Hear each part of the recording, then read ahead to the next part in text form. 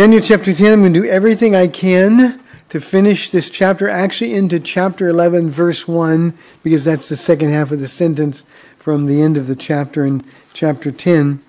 But we're going to get through this, so let's pray. Father, I love the song that we sang, Never Once Have I Ever Been Alone. And that's true for all of us, Lord, so we can put the collective we. We've not been alone, and especially tonight, that's a good thing. It's a good thing, Lord, because we are surrounded. Though because of weather tonight we're few, we're surrounded in this room by the spirit world.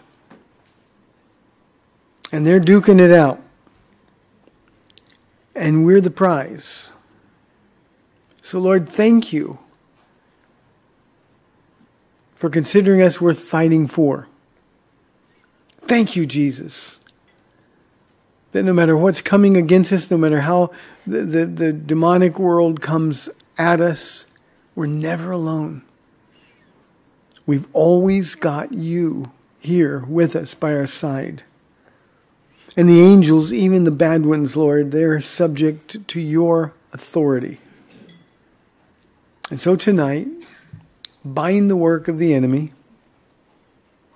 Do it, Lord, so that your word can go forward and speak to our hearts. Prepare us for what is a difficult, even complicated study, to be followed in the next few chapters by even more complicated studies. Show us how the future and knowing it changes us and prepares us for all that lies ahead. We love you, Lord, and we're grateful in the slight chance that there's someone here tonight who's not yet born again. We pray that this message would hit home in their heart and they would surrender their heart to you for your glory. We love you, we thank you, we honor you, and oh God, that we've never once been alone. Unless we chose to walk away from you, we've never once been alone.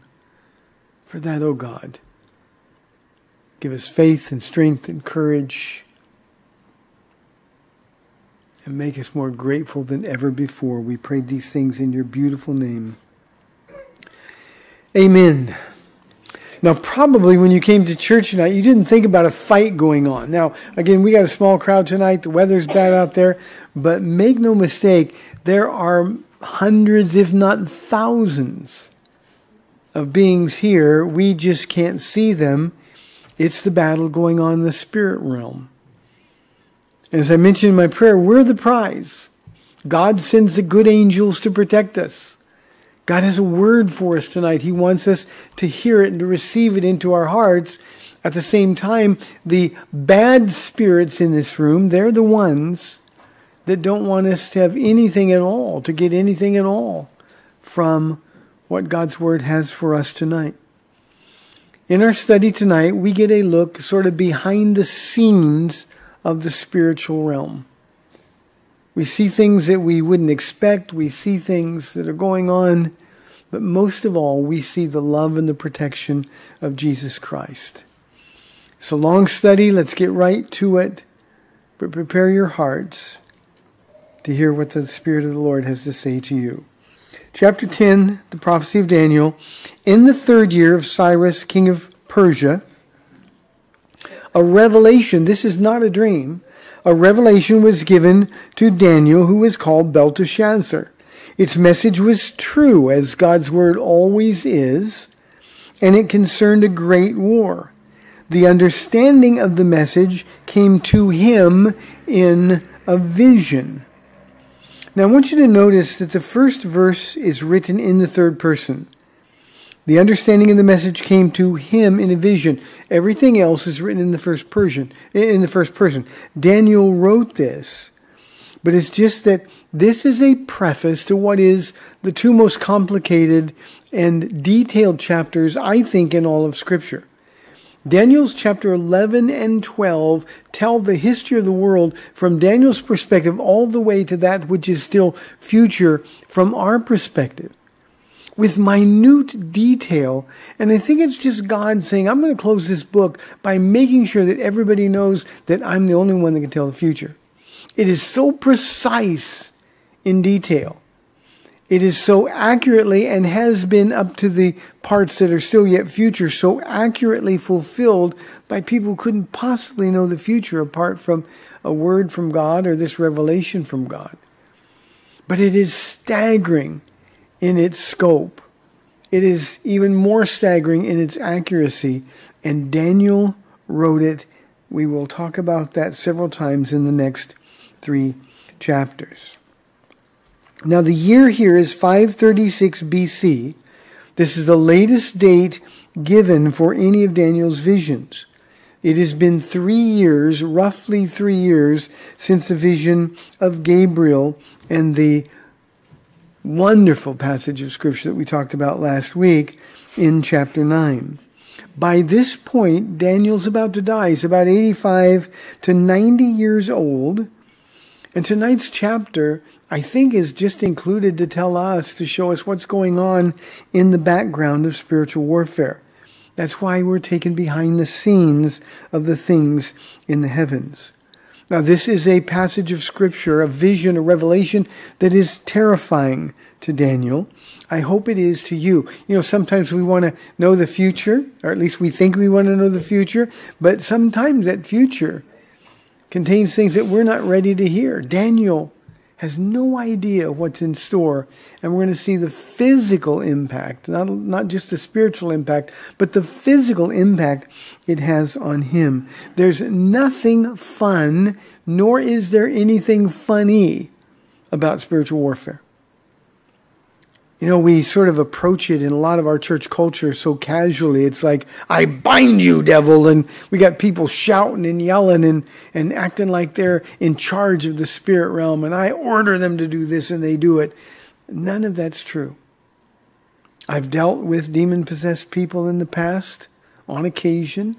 It is the worst thing that's ever happened in ministry.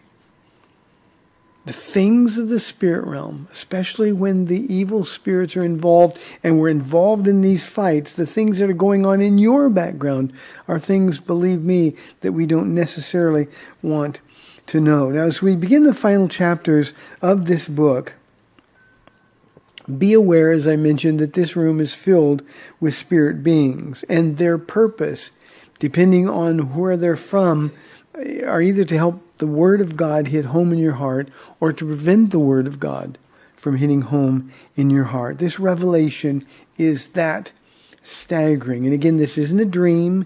It's not a vision. This is a revelation that knocked Daniel off his feet. He says in verse 2, at that time, I, Daniel. I think Daniel's trying to make a point that I am the author of this book. It still amazes me that people will say, well, I don't believe Daniel wrote it. He couldn't tell the future with that kind of specificity. But I, Daniel, Jesus, remember, affirmed that Daniel was the author and quoted Daniel. I, Daniel, mourned for 3 weeks. I ate no choice food. No meat or wine touched my lips. And I use no lotions at all until the 3 weeks are over. Now, obviously, this revelation is so consuming, so overwhelming for Daniel that he's mourning. And as he's mourning for these 3 weeks, and we'll see what the tie-in of the 3 weeks is in a moment, he's a man in prayer, and here he introduces fasting as well. Now, fasting is not, and I'm not going to make this a Bible study about fasting tonight, but fasting is not a guarantee that God will answer our prayers. Too often we think, well, I'll fast and pray and God will have to answer my prayers. That's not the thing. God doesn't honor a hungry body or a deprived body. God honors a right heart. Fasting is simply denying the flesh. If you want to know more about fasting, Isaiah chapter 58 is the definitive chapter in all of Scripture about what real fasting is. So fasting is just a denial of the flesh. Andrew Murray said this, prayer is the hand with which we grasp the invisible. Fasting is the other hand with which we let go of the visible. I think that's pretty insightful. We fast simply to say, Lord, I'm willing to deny my flesh. I need clarity on an issue. Or there's such a burden on my heart. And we're going to find that this is a burden on Daniel's heart. And there are times when God will give you such a burden that you'll feel the need to deny yourself of earthly comforts or the things that you need. Most often we think of fasting in terms of food, but there are lots of other kinds of fasts. And Daniel simply says, I took no choice food. I didn't eat any meat, or no wine touched my lips. In other words, I'm serious about this revelation, this burden that God has given me in my heart. Now, a word about burdens, and we use words like that to sound spiritual. God put a burden on my heart. But God will do that. I hope every single man and woman here tonight, and all of those who are watching, I hope and pray that God has given you a burden for the lost. That's a burden. What do we do with those burdens? We pray. And sometimes we fast. And we're asking God, Lord, the burden that you've given me in my heart for this person or for this group of people or for this thing. Those are things that we have to take before the Lord continually. Because we want answers. When God gives you a burden, there's a reason. I've shared with you in the past that when God gave me the burden for Malta Medical, and I began praying all those years ago for Malta Medical, this idea, and I didn't even know it was Malta Medical at the beginning, didn't know that's what we were going to call it. The burden I had was for people who had no health care. And I thought, what an opportunity, Lord, for you to be able to minister to people physically. Luke did that in the gospel. His gospel, he did that in the book of Acts. And Lord, we want to be able to do that to people, ministering to them physically so that we have the opportunity to minister to them spiritually. And that was a burden that we had for a long time. It took 12 years from the moment that the Lord put that burden on my heart until we opened the door at Malta Medical. But when God gives you a burden, he wants you to pray about that burden. He wants you to be active. And whatever it is that he's asking you to do to satisfy that burden. Daniel had a burden in his heart that even he couldn't explain. If somebody were to come up to Daniel and say, Daniel, you look like you're just a little bit out of it. What's wrong? Daniel wouldn't have been able to say anything. This is so horrible. What he's seeing is so unspeakably terrifying that he wouldn't have been able, even at this point, to describe it. And so he set out to seek the Lord on it, to determine the meaning of the revelation. The angel that we're going to meet in verse 12 will acknowledge that Daniel's heart was right when he began his fast. In other words, his motives were right in wanting to understand the vision. I also want you to understand that fasting never obligates God to act on our behalf, but a right heart always does. A right heart always does. Now, there's lots of reasons for Daniel mourning here. There are reasons he would understand and many other reasons that he wouldn't understand. And when we get to chapters 11 and 12, we're going to see a lot of those things that he couldn't possibly have had any idea about. But all he knows now is there's this heaviness in his heart, and all he can do is mourn, and he's going to mourn for 3 weeks. Let's talk about some of the things that Daniel would have known he was mourning about. He certainly would have been concerned for the exiles who had returned less than a year before this vision to rebuild the temple under Ezra and Zerubbabel. He would have mourned because although there were almost 50,000 exiles that returned, we have to remember that there were hundreds of thousands of Jews that were taken into captivity in Babylon. And when they were set free to go back, 50,000 sounds like a pretty impressive number to us.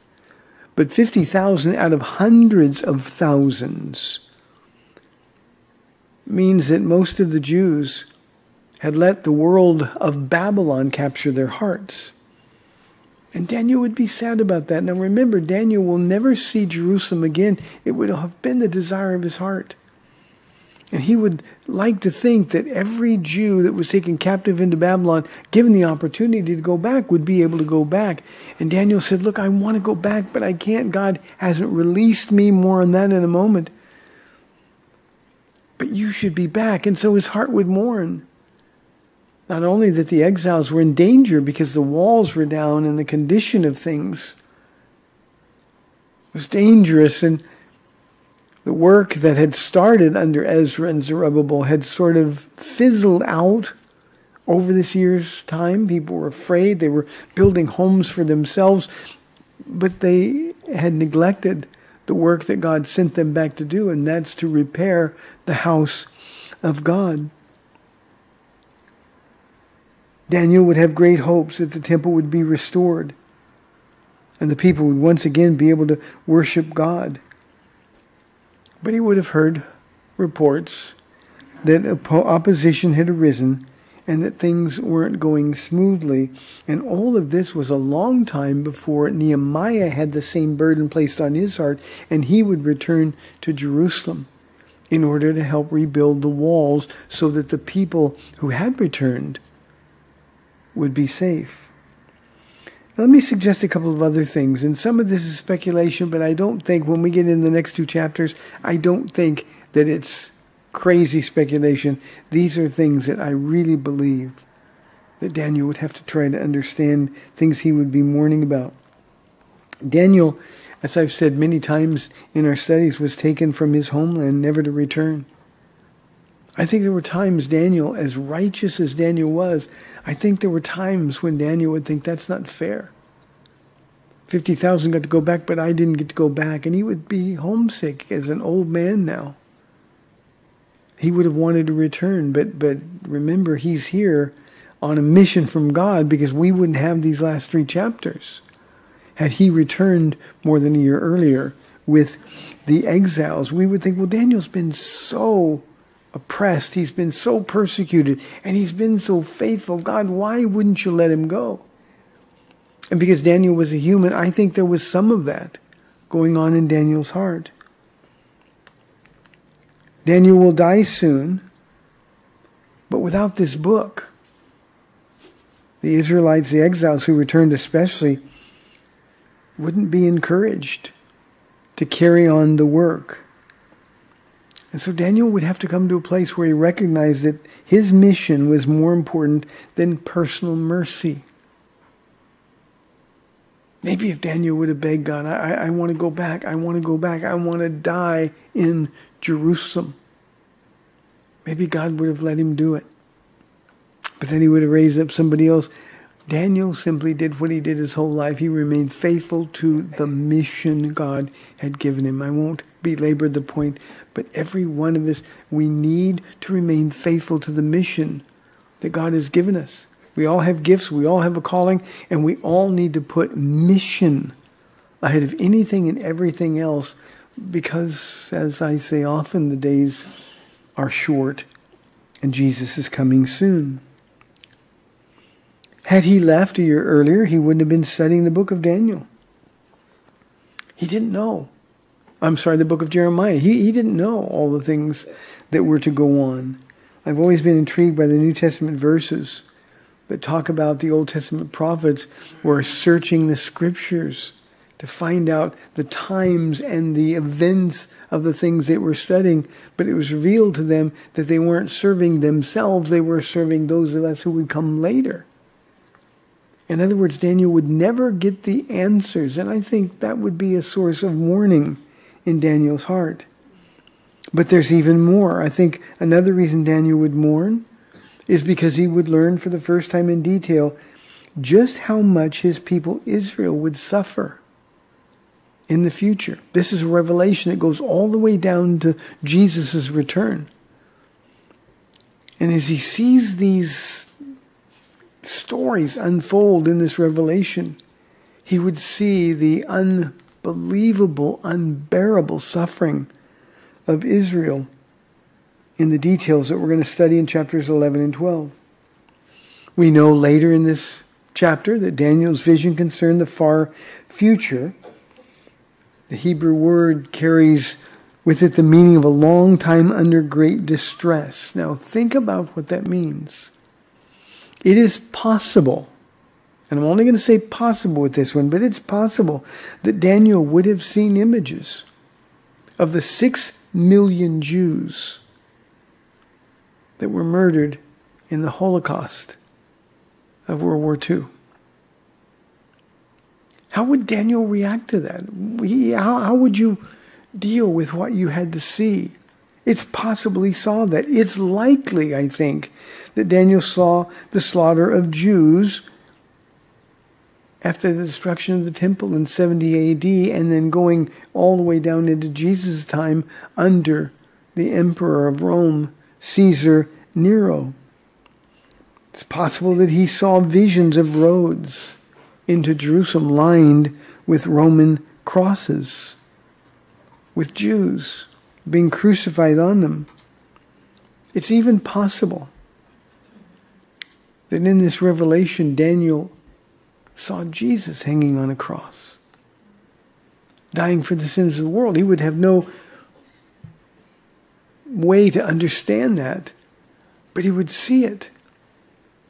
And he would hear, perhaps in this revelation, Father, forgive them, for they know not what they do. No wonder he mourned, no wonder he lay sick. But he would also learn, of course, that God would take care of his people. And so Daniel would be forced to leave this terrible vision, knowing for sure that God's promises to Abraham, to Isaac, to Jacob, to Moses, to David, that those promises would be kept, they would be fulfilled.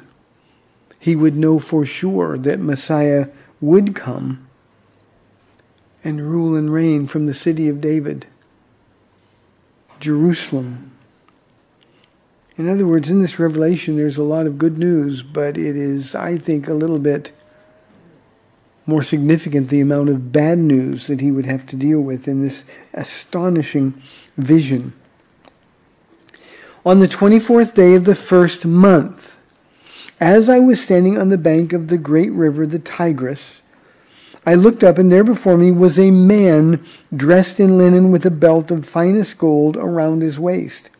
His body was like a chrysolite, his face like lightning, his eyes like flaming torches, his arms and legs like the gleam of burnished bronze, and his voice like the sound of a multitude. Now, because of this description, there are a lot of people, some of them I call friends, Calvary Chapel colleagues, who believe that this angel, because he so is similar in description to Jesus' description in Revelation chapter 1, they will look at this angel and say, this is Jesus. This is a Christophany or a theophany of Jesus before the manger.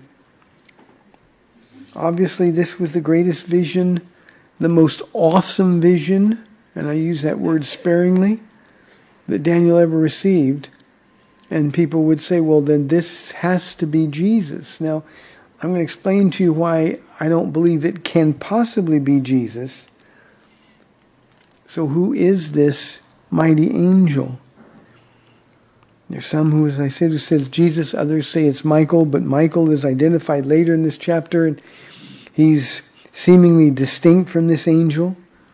We've seen other great angels, like Daniel's seeing here, Ezekiel in chapter 9 of his prophecy. He saw mighty angels in linen.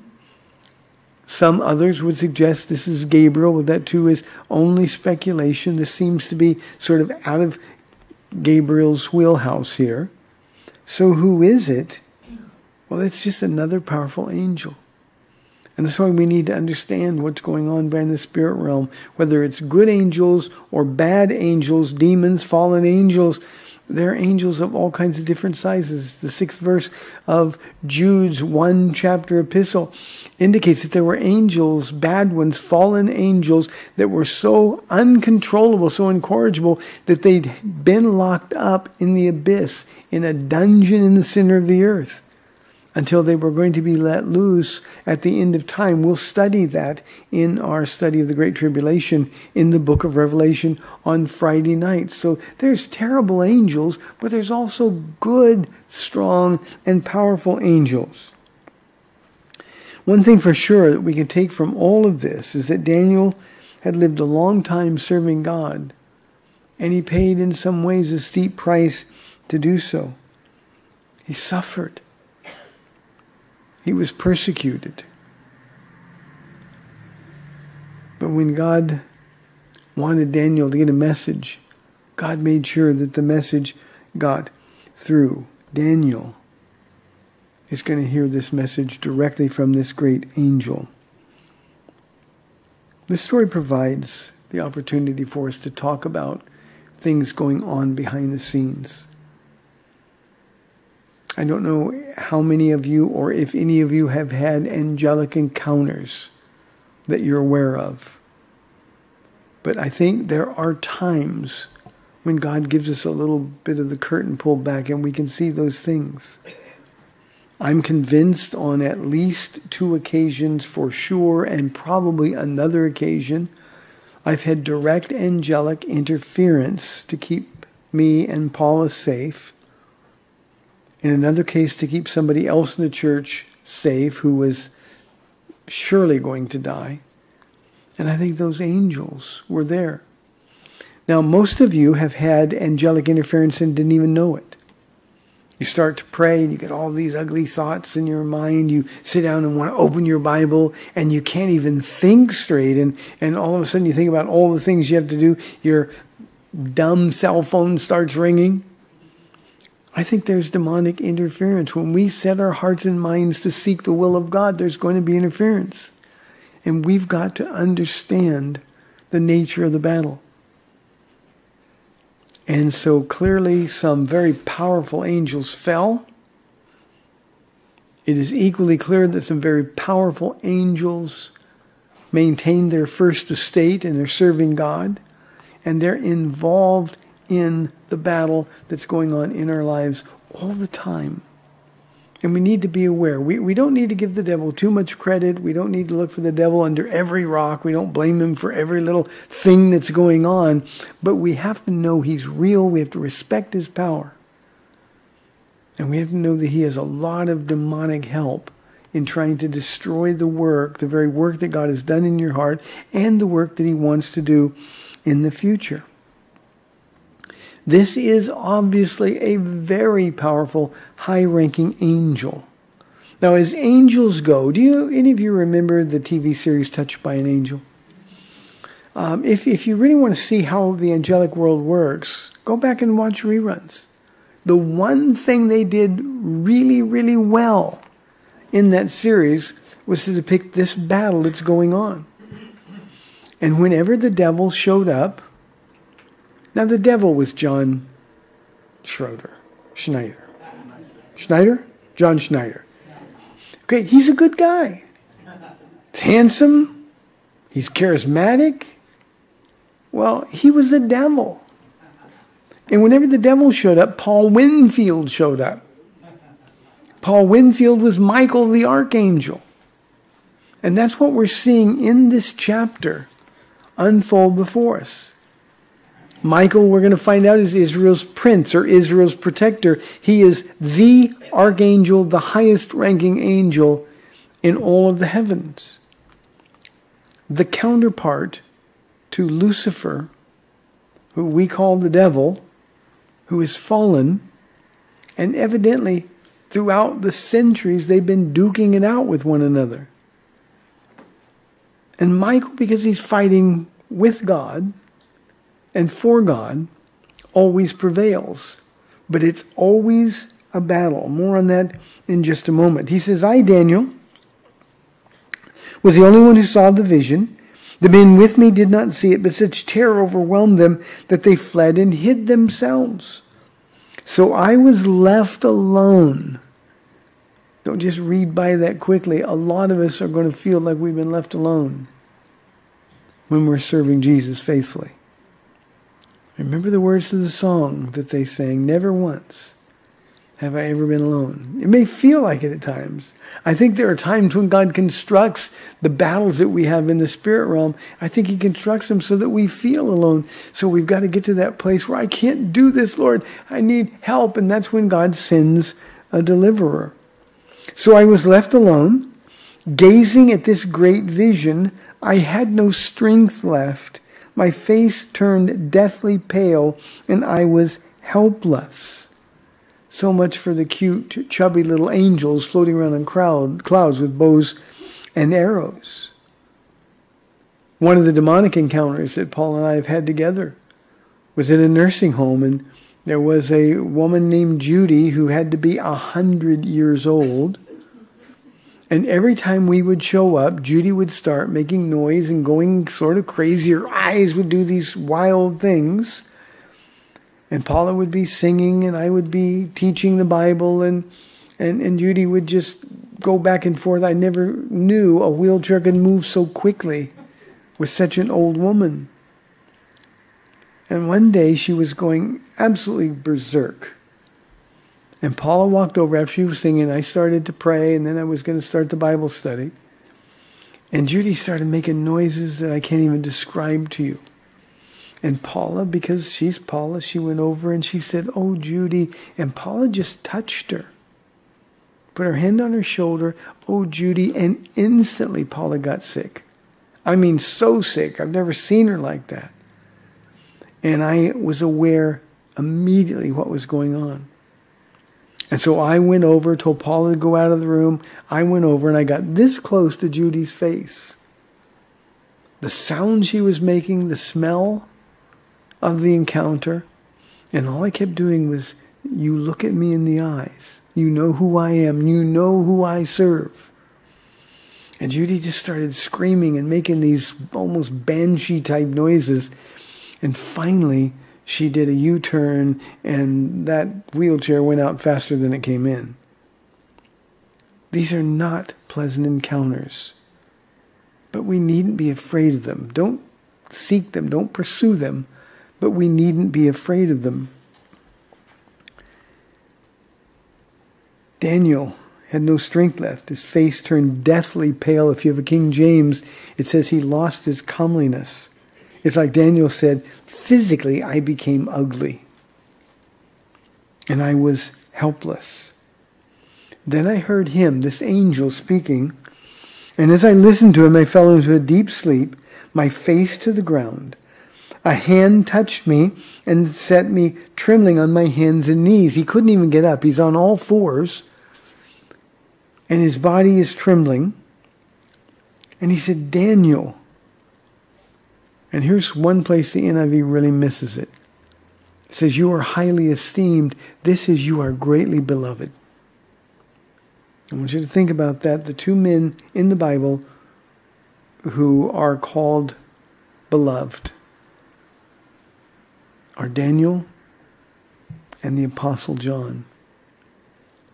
Now it's interesting to me because the angel is the one who tells Daniel, "You're highly loved, you're greatly beloved." John just named himself that. "I'm the disciple whom Jesus loves." But the idea is these are the ones who got the great end times revelations. You want to hear from the Lord, you got to love him. You got to love him with all of your heart, and God will speak to your heart. He delights to do so. Daniel's on all fours. His body is trembling. He's lost his comeliness. He's turned ugly, he says. And he has no idea what to do with this unbelievable vision. And God's response is sending this angel to say, "Daniel, you are greatly beloved." It's the second time, by the way, he's called that. There's another one coming up. "Consider carefully the words I'm about to speak to you and stand up." I like that. Don't be on all fours. I know you're weak, but consider what I'm about to say to you. And remember, the details of this revelation are chapters 11 and 12.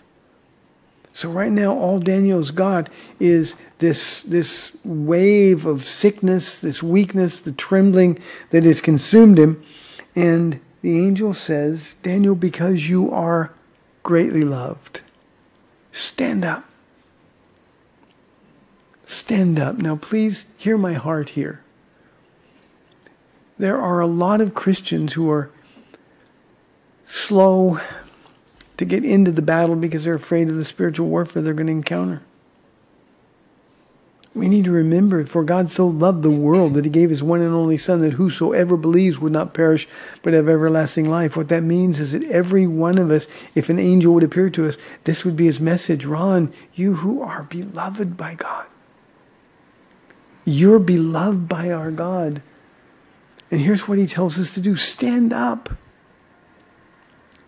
We encounter difficulties in this world. We tell people about Jesus. They don't want to hear. We tell people that behavior is sinful. You need to repent and turn to God. And they get in our faces and we cower. So whether we're dealing with humans, we're dealing with demonic spirits, it's all a spiritual battle. And because we're loved by God, please hear this. God says, stand up. Don't shrink back. Don't be afraid to tell people about Jesus. Stand up. I'm with you. And in this case, this powerful angel is with him, and he's saying, Daniel, stand up, for I have now been sent to you. And when he said this to me, I stood up, trembling. Then he continued, do not be afraid, Daniel. Is there anyone in this room who thinks that worked? Not only is Daniel terrified by this vision that he's seen, and when we get into it in the next couple of chapters, you'll understand what was so terrifying. But now he's saying, Daniel, don't be afraid of me. Every one of us, if we were to see a real angel, we write books about him or read books about him, and we think, oh, that would be wonderful. Oh, God, give me this vision. If you really saw an angel sent from heaven, we too would be on our face or at best on all fours. That's how terrifying they are. Now, why are they terrifying? Not because of the message. They're terrifying because these are God's holy angels. And they have power that we can't even begin to comprehend. But just the holiness of these beings would terrify us and bring us to our faces, cowering in fear. It's interesting to me that in heaven, even the angels can't look at God. With wings they cover their eyes, with wings they cover their feet, because they can't stand on holy ground. And they're God's holy angels. Believe me, all of this interest we have in our culture about angels is misunderstood. God has angels at the ready to help you, and you won't ever see them. But they're there just as surely as this angel was here for Daniel. And then he says something that's amazing to me. Since the first day that you set your mind to gain understanding and to humble yourself, that's recognizing the earlier fast that we started with, and to humble yourself before your God, your words were heard, and I have come in response to them. Now make sure you understand what this is saying. This is saying at the very moment Daniel began to pray. At the very moment, God heard his prayer. Now we also know, Jesus told us, that if God hears our prayers, then we have what we've asked for. The moment he began to pray. Now 3 weeks have gone by. There's been no answer to this prayer. Daniel has been sick. Now he's visited by this powerful angel. And the angel's message basically is, it was a fight getting here. But you need to know, Daniel, you're so beloved by God that the moment you begin to pray, he answered your prayer. The moment you begin to pray. I don't know about you, but there's times when I feel like the moment I begin to pray about something, God's not listening. There are times when I think, how long is it going to take to answer this prayer? There are times I'm pleading on some of your behalf when I know you're going through difficult things. And I'm just saying, oh, God, please. And you know, sometimes begging is just that. God, please. I'm pleading with you. We need to know that those prayers that come from deep in your heart, a heart that really loves God, those prayers are heard and they're answered, even if the answer to those prayers isn't instant. You all know our story. Paula prayed for me for 13 years. But the moment she began to pray with the right heart, those prayers were heard. And God began the work that was required to answer those prayers the way that she wanted them answered. For those of you who have a hard time believing that prayer really matters, questions I get on the radio program, well, God knows everything is happening, so why do we pray? Because prayer matters. Prayer changes things. And this is a prayer that's answered. And this is a prayer that when we get the details in this prayer, literally gives us minute details about the future of the world that we live in. Prayer is not just some useless spiritual routine. If you want your prayers answered, you can't casually throw up flare prayers. You can't pray only when you need something from God. You can't pray only when there's really something that you think you need or can't do without. You got to know the one to whom you're praying.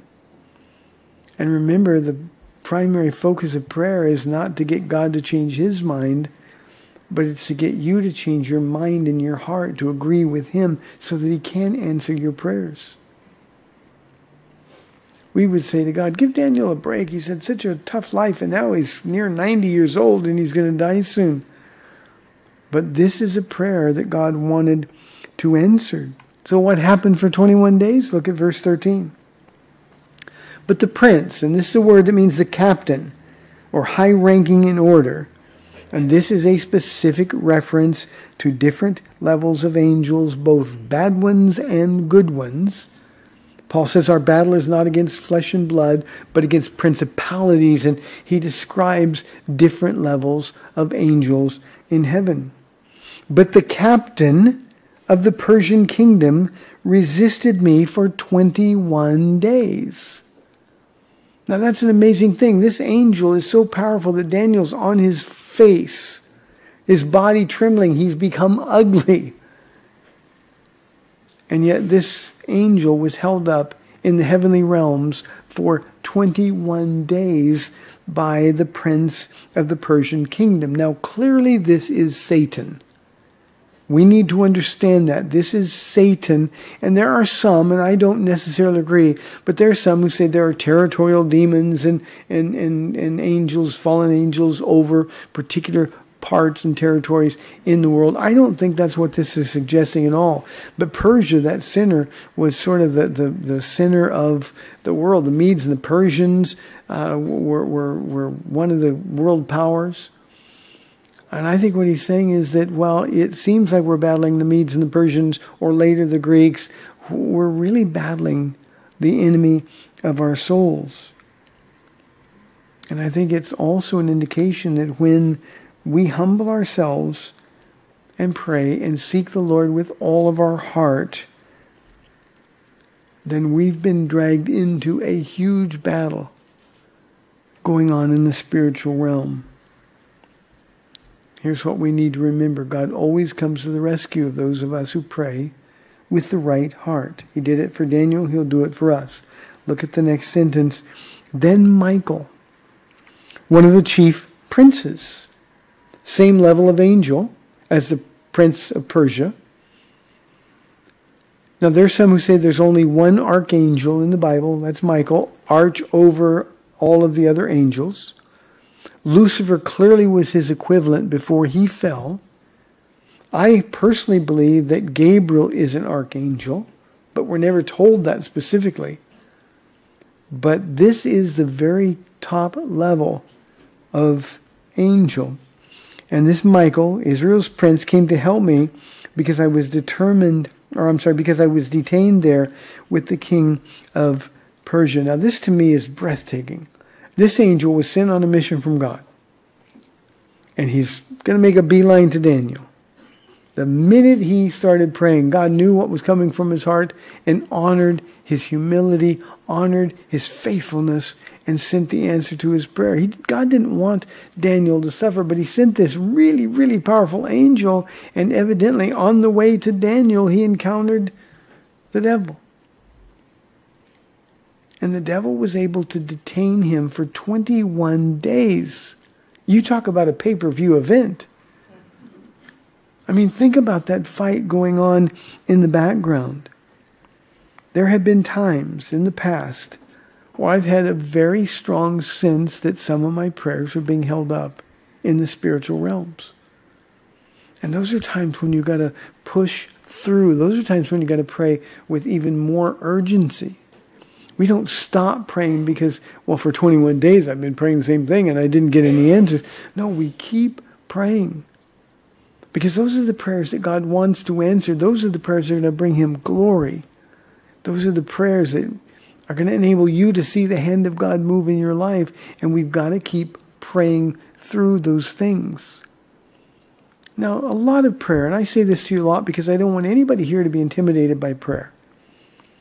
Most of your prayer is just you and God talking. It's conversational. But there are times when you know you're in the middle of a war. And those are the times when you got to, figuratively speaking, roll up your sleeves. If you've got the gift of tongues, use it and join the fight. The Father, Jesus ever living to make intercession for us, is fighting for us from above. And we're fighting for his will to be done here on earth from below. And there are times when you've simply got to keep on fighting.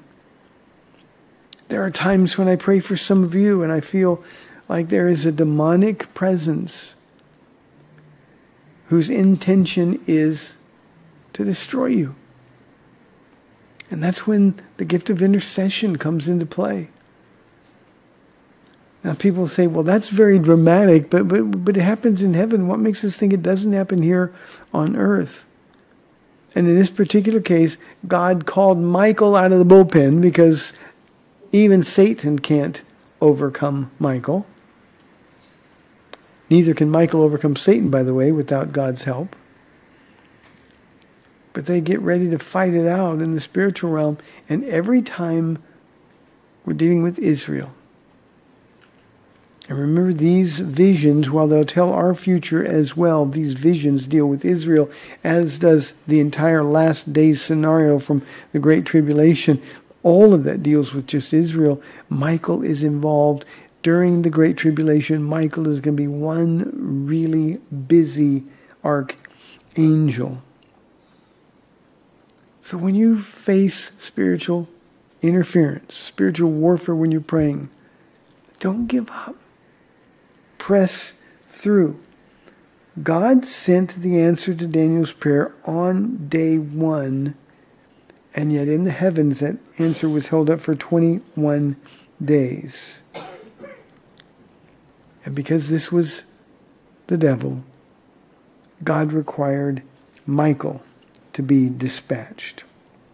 Now we know that Satan is called the ruler or the prince or the little g god of this world. Michael is the only one that can withstand him. Now we know this angel could not be Jesus. I told you there are reasons that the angel that's letting Daniel know all this could not be Jesus. Well, here's the basic reasons. Because Lucifer, as powerful as he is, he certainly couldn't have held Jesus up in the heavenly realms. There's no way Jesus would need help. The devil is a created being. Jesus is the creator of that being. They're not anywhere close to the same level of power. Jesus' power as creator God is infinitely greater. And we have a tendency to look at spiritual warfare like, well, Satan's bad, Jesus is good, and they're duking it out. That's not the case. Satan cannot stand against our Jesus. Michael and Satan are the equal opposites.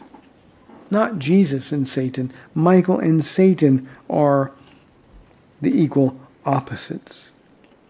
Jude chapter 1 verse 9, but even the archangel Michael, when he was disputing with the devil about the body of Moses, did not dare bring a slanderous accusation against him, but said, the Lord rebuke you. In Revelation chapter 12 verse 7, it says, and there was war in heaven. Michael and his angels fought against the dragon, and the dragon and his angels fought back. So that's the war that's going on all the time.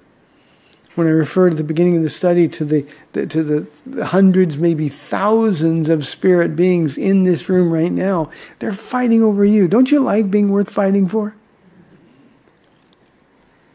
No demonic spirit No fallen angel can do anything to you that God isn't in control of. And Jesus is fighting for you. If he's got to send an angel, he'll send an angel. But again, we need not be afraid. It's not fun. It's not something we want to do, but we need not be afraid of spiritual warfare. I repeat, Jesus and Satan are not equals. Jesus is the one who has all the control. Now imagine if the sight of this angel took all of Daniel's strength, and yet this angel is not as powerful as Michael. Imagine what would happen to us if any of us were able to see Michael. Believe me, he doesn't look like Paul Winfield. There's been a lot of times that Michael has been dispatched to protect Israel. Just in the day and age, the time that we live in, Israel's remarkable victories. The Six-Day War in 1967. The war that would follow in 1973 when Israel was so outgunned.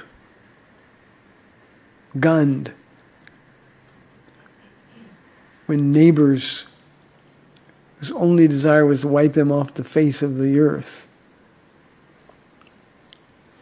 And when they came against Israel with all of their strength, suddenly it turned into a rout, but not for the enemies of God's people, but for Israel.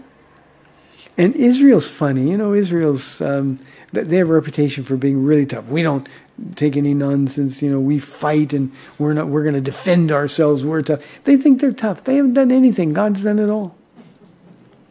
Like when I grew up, there used to be a lot of big guys on my football team. And I could talk a lot of smack. And I was always getting in trouble. But anybody wanted to mess with me, they had to go through all those people. And so I would act like I was really tough. I wasn't tough. Israel's not tough. But Michael can fight. And Michael's been the one who's helping them. There's a war coming in Ezekiel 38 and 39 when Michael is going to deliver a miraculous victory to Israel against all possible odds. So Michael's job, the job he does well, is to protect Israel. He says, now I have come to explain to you what will happen to your people in the future, for the vision concerns a time yet to come, and that's the latter days in the far distant future. While he was saying this to me, I bowed with my face toward the ground and was speechless. The King James says, I was dumb. He couldn't talk. Then one who looked like a man touched my lips, and I opened my mouth and began to speak. I said to the one standing before me, I am overcome with anguish because of the vision, my Lord, and I am helpless. How can I, your servant, talk with you, my Lord? My strength is gone, and I can hardly breathe. Now imagine this picture of this near 90-year-old man in this kind of condition. So again, the one who looked like a man touched me and gave me strength. I love that, and I think about an angel ministering to Jesus in the Garden of Gethsemane. And then earlier, following his wilderness temptation by the devil himself, an angel was sent to minister. We also know that it was an angel who ministered to the Apostle Paul. Well, Daniel had that experience in time and space before either one of them. So here's the message. Do not be afraid, O man, and here it is, greatly beloved again. It says highly esteemed in the NIV. That's a horrible translation. And this is peace. Be strong now. Be strong. When he spoke to me, I was strengthened and said, speak, my Lord, since you have given me strength. So he said, do you know why I have come to you? Soon I will return to fight against the prince of Persia. And when I go, the prince of Greece will come. Now this is just kind of a sneak preview. The prince of Greece is 200 years in the future. And clearly this indicates that behind the Grecian Empire as well, there was demonic, if not satanic, influence. But first I will tell you what is written in the book of truth. And then he says, no one supports me against them except Michael, your prince, and the rest of the parenthesis. And in the first year of Darius the Mede, I took my stand to support and protect him. I'll close with this. The reference to the book of truth. You need to know that everything we're going to study now, these are not going to be thrilling studies. You're not going to be on the edge of your seat. But they're so important for the detail. Every single thing is true, and we're going to see so much of it that has come true exactly as prophesied by Daniel. But what that does for us is strengthens us for the things that have not yet been fulfilled, because they're going to come true exactly as prophesied by Daniel as well. We need never to apologize for our Bibles. It is not only the book of truth, there is no other truth. It is the answer to all of the power of the demonic forces in this world. And we need not be afraid of evil, because your Bible declares, each and every one of us in Christ, we are more than conquerors through him who loved us. We needn't worry about the Prince of America. If you don't think there is demonic power behind the scenes in our country, you haven't been paying attention. What do? We accept the burden that God has given us, and we pray. And we pray some more. And we ask Jesus to intervene, knowing that our prayers are heard instantly, and at just the right time, those prayers will be answered. Our next two studies will be a little bit tedious, but I think a whole lot encouraging, because we're going to see the power of God firsthand. Let's pray.